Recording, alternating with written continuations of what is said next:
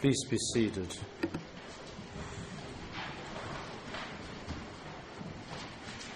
Thou art all fair, O Mary, and there is in thee no stain of original sin. In the name of the Father, and of the Son, and of the Holy Ghost. Amen. The prophet of the New Testament, which is St. John the Evangelist, gives us in his book, the last book of sacred Scripture, the Apocalypse, a description of a wonderful vision when he saw in the clouds of heaven while he was in exile on the island of Patmos. And he beheld in his vision a mysterious, mystical picture in the high heavens. When he writes, I saw a woman clothed with the sun, with the moon beneath her feet, and on her head a crown of 12 stars. And this lightsome, mysterious, beautiful image or vision which St. John saw in his vision above the clouds, the children of God in exile, the Christians on this earth, in this valley of tears, have envisioned and looked up to ever since. And the Church today looks up to this woman conceived without any stain of original sin, and to this woman who never committed any personal sin. St. John sees our Blessed Lady clothed with a sun. The sun is nothing else or nobody else than Jesus Christ himself, who is the Son of justice, that is the source of all holiness. One time a priest said, when he was teaching in the classroom to the children, when he explained the supernatural and heavenly beauty of our Blessed Lady, he told them that the sun is the most beautiful of all creatures in the entire visible creation. And he said to the children, look at it sometimes. And the boys and the girls answered, Father, I cannot look at it or gaze at the sun. It dazzles my eyes. It blinds me. But then the priest said, you're wrong. You must not look at the sun directly. To see its beauty, you must look in the opposite direction. You must look at the rainbow after a thunderstorm. There you will see the beauty of the sunlight, the rays of the sun broken and reflected in the millions of little drops of water unfold to us the beauty of the purest light there is. And the same is true in a spiritual way. We cannot look at the Son of Justice, Jesus Christ itself, but we can look very comfortably to our Blessed Lady, which is a reflection of our Blessed Lord. Mary is the reflected beauty of Jesus Christ himself, and that's why we call her in her litany Mirror of Justice, which means reflected image of Jesus Christ, the Son of justice and holiness. When we look into history,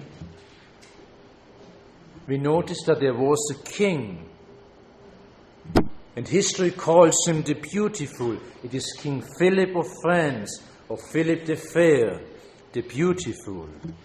And when he was a merely child in his mother's arms, his mother looked at him, and one day she said, as every other mother would, "My dear child, how beautiful you are." And the boy then looked up to his mother and said, "Mother, I am a picture of you." And this is true of our Blessed Lady. Our Blessed Lady, the Immaculate Conception, is a perfect picture, so much as it is possible for a human being, a perfect picture or image of Jesus Christ.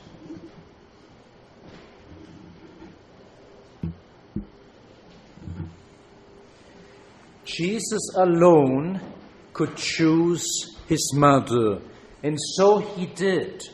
He alone could prepare for himself his mother, or his dwelling place, or his habitation, as the liturgy calls it.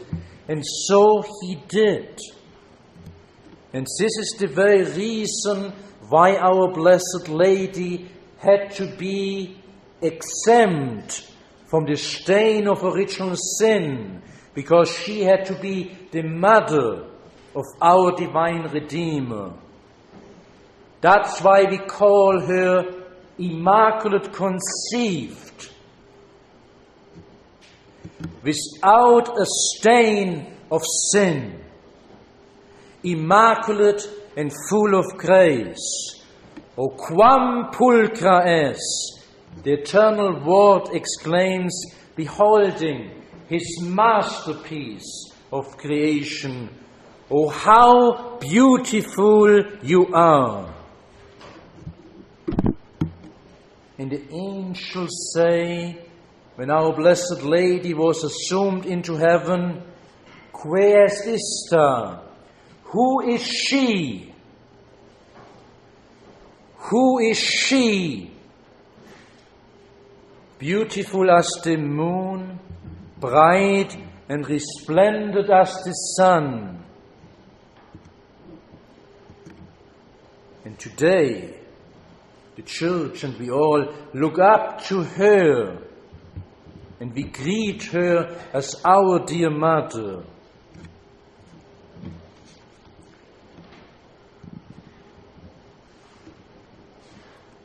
Our Blessed Lady is compared to the moon.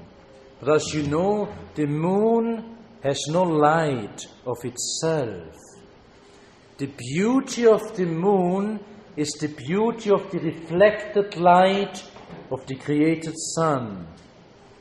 Mary Immaculate and full of grace is the reflected beauty of Jesus Christ.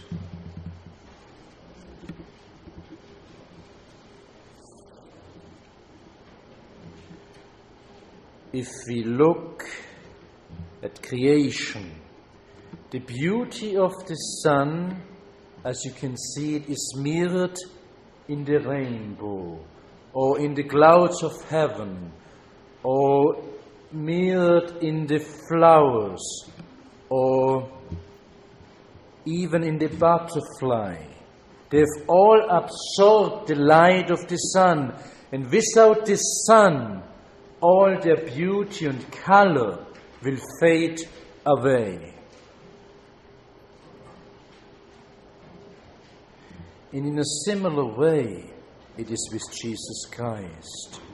But how beautiful must she be, whom the splendor of the Father and the brightness of the eternal light has chosen for his mother. And the Church cannot find enough names and titles in her litany to extol and to praise Mary's greatness and beauty. And in this litany of our Blessed Mother, heaven and earth unites to extol and praise their Queen and Mother together.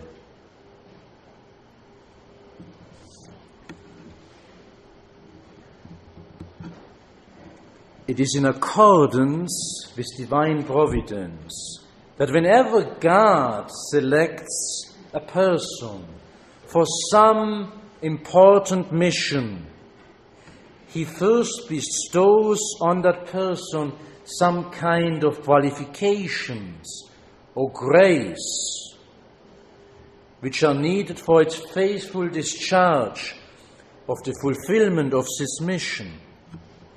When we think at the Old Testament, for example, when Moses hesitated to become the leader of Israel on the plea of his defective speech, when he said to God, "I cannot go, I'm too weak," God said, "Fear not, I will be upon thy lips, and I will teach thee what thou shalt speak." And we should always remember this when we have to bear difficulties and crosses. Fear not. If you think about St. John the Baptist, we reflected upon him last Sunday as he was sanctified in his mother's womb by the mediation of our Blessed Lady through her visit at Elizabeth, and how he was filled with the Holy Ghost to be the forerunner, the precursor of our Lord Jesus Christ. When we think about the apostles, how they were filled with the Holy Ghost and received the gift of tongues, and so through the entire history of the Church. But no one ever received a mission so exalted and so high as the Mother of our divine Redeemer.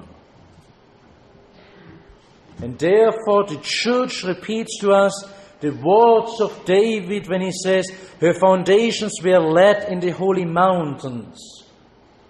Many times when we hear such a sentence, we really don't know what we should think about. But this means where the sanctity of the other saints ended, their Mary's sanctity just began at the first beginning of her existence. Immaculate, the Immaculate Conception. And this is the reason why when the angel comes, the angel Gabriel, to announce to our Blessed Lady the Incarnation, please note that the angel does not address our Blessed Lady with her name, Maria or Mary. He does not even mention her name. He calls her, as it were, her name only with the title, Gratia plena, you are full of grace, the Lord is with thee. And therefore, the Church looks up to her today and greets her with the same words, Gratia plena. There is no stain of sin in thee. And all her exterior beauty is just or only a reflection of her interior beauty, of the interior beauty of her soul. And that's how we have to understand the saying of St. Bernadette of Lourdes when she says, if you have seen our Blessed Lady, you want to die in order to see her again. Such a beauty. And that is why the Church says, O quam pulchra es, O how beautiful you are.